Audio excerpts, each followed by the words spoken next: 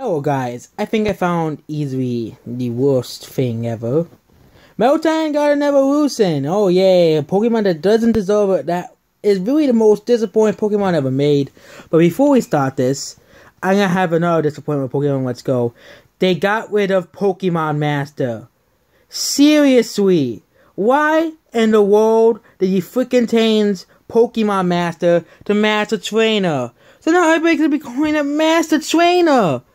And of course I got over this in several videos like Mew's parked behind a paywall. But Master Trainer, Nintendo. Master Trainer. I really want to be a Master Trainer. That sounds like freaking Digimon. Freaking Digimon. Let's go over Melmetal.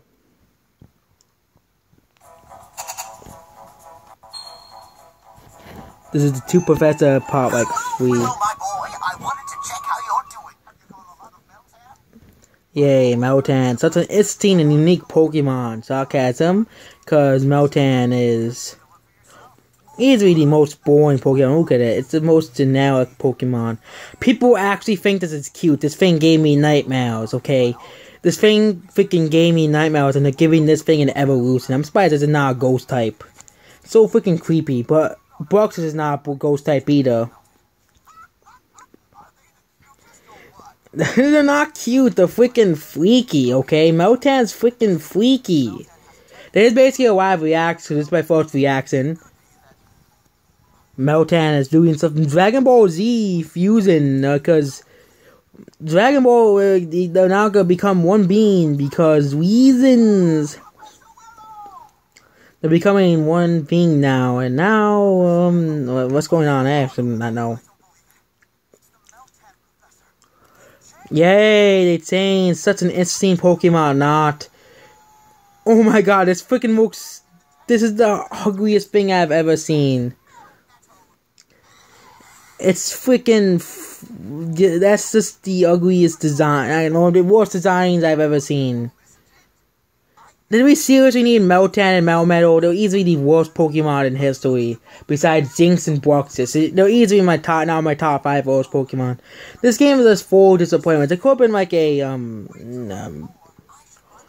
it doesn't even, like, it looks freaking freaky. It's the most ugliest designed Pokemon I've ever seen. The lab isn't ready for Melmetal because it's Meltan. Because we really want these ugly things at Pokemon, and Melmetal is easily one of the worst Pokemon ever made. It's just. This is Melmetal. There's the new Pokemon people have been waiting for. It looks like freaking Majin Buu, but without a head.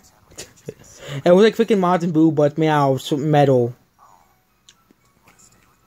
It's that thing again. Might kill you by its ugliness, by its sliminess. It's like my thinking Grime is cute. It's so freaking creepy. The secret behind Meltan is Woot Boxes! Yay! Woot Boxes! We really want Woot Boxes in Pokemon. Yay, that's what we really want. That's the end. So that's the outro for Pokemon Let's Go Pikachu and Eevee. This game is really nothing else to talk about.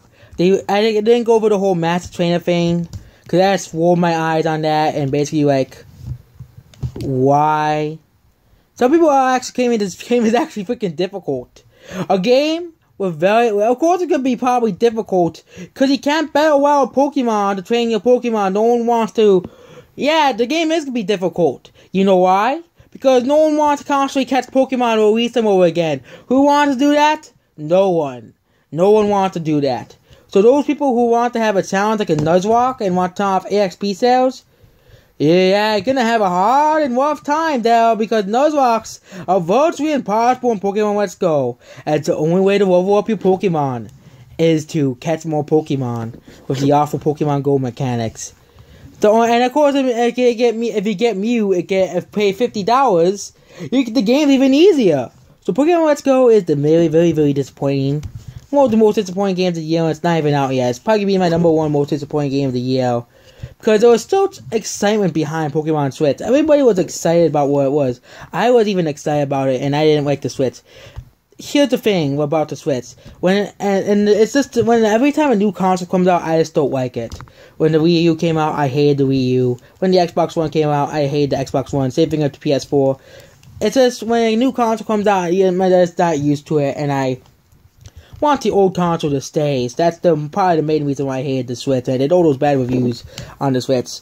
But those things about the Switch not wanting certain games, that is kind of true right now. That is kind of true. Not being able to run certain games because it's weak.